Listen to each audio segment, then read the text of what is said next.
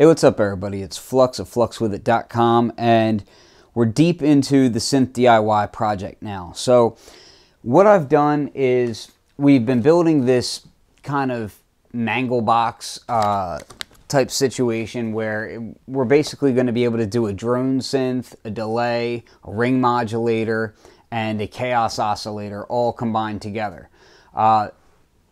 So what I've done is we've gone ahead, we've already built the passive ring modulator. We've already built, what else do we got over here? The 555 timer oscillator. And I didn't film building the dirt filter because I already have a dirt filter video. So there really wasn't much need for it, but I am going to go over some of the changes for the 9-volt version that I did. Now, I'm going to move the camera and we're going to take a look at what I have on the table so far. Okay, so here we are. We have this whole project basically laid out right now. Couple of things of note. So let's kind of pull this thing apart, because right now it just looks like a complete mess of wires. And I want to show you some of the things that I've done kind of off camera and just in general. Okay, so here we have the dirt filter. Now I've done a previous video and I'll put a link on the website to the previous video on how to do the dirt filter. This build is really straightforward. There's very few components on it. Very, very simple to do. The only difference from the Eurorack version and the version that we're doing for this enclosure is we're not using the Eurorack header over here. Instead, what we're doing is we're going to be powering it off of 9-volt power. Now, right now, temporarily, I have it hooked up with the actual 9-volt leads. We aren't going to be using this. I just wanted to test the filter out to make sure that I did everything correctly and that everything was working. But what we're actually going to be doing is running everything in parallel with the power off of our main circuit that we're doing for the entire enclosure. So this is sitting here. This could be used, but really it's not. On the back side here, what I've actually done, and it looks like I need to actually kind of clean it up a little bit, is I've gone ahead and just taken 2 wires and soldered them directly off of where the 9-volt is. And let's heat this up. Look at how fast and easy this is to do. So we're just gonna kind of fix this wiring right here. And there you have it. Finished. Yep, looks good. Okay. So what we're doing is we're taking the 9-volt, comes over to our development board. This is the delay board, and it's connecting over in parallel to the delay board's power. Now, if we watch the delay board video, you're going to see how we wire this all up. The important thing to note is just that we're wiring everything in parallel so that you don't have voltage drop. Okay, voltage drop just means that each component is taking a little bit of voltage, so the next component in the line gets less and less voltage until you have a problem. We don't want that, so we want to separate everything out evenly. So we've got the dirt filter here. The other change that is made from the Eurorack to this version is the pots, instead of being mounted, the pots and jacks, instead of being mounted to the circuit board, we just mount them to wiring and then run the wire over there. That way when we're in our enclosure, we can decide wherever we want to put them.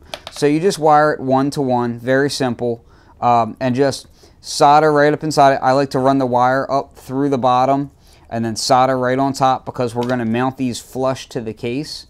So, you know, that way we can just place everything wherever we want to. We've got our little LED light here to indicate power.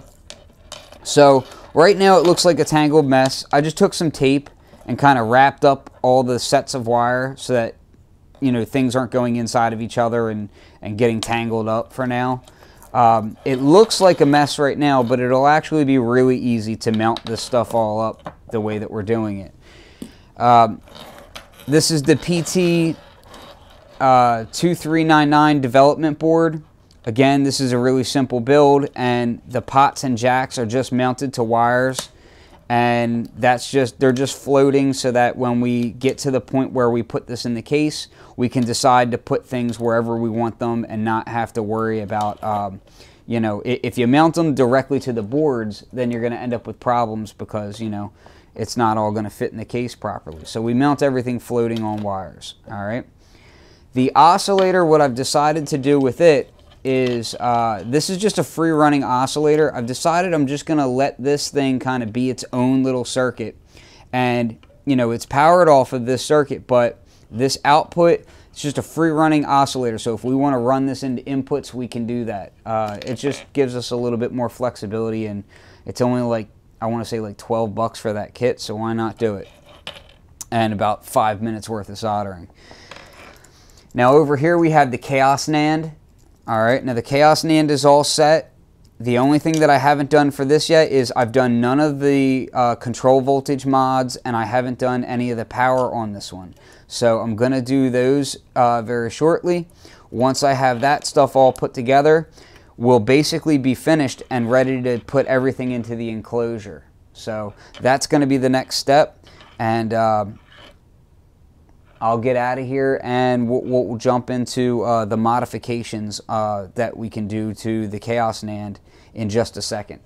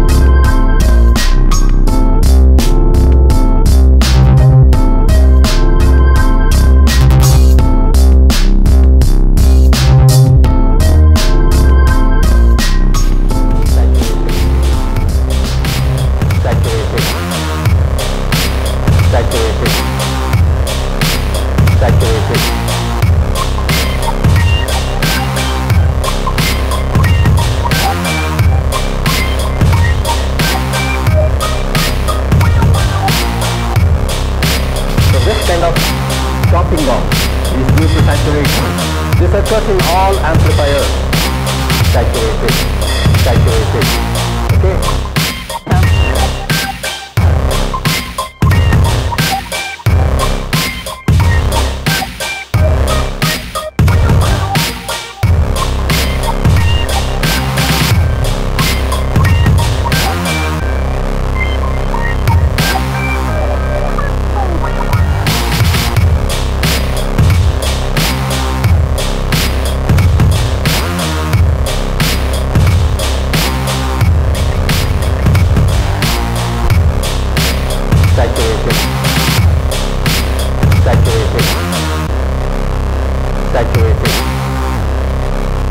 saturated.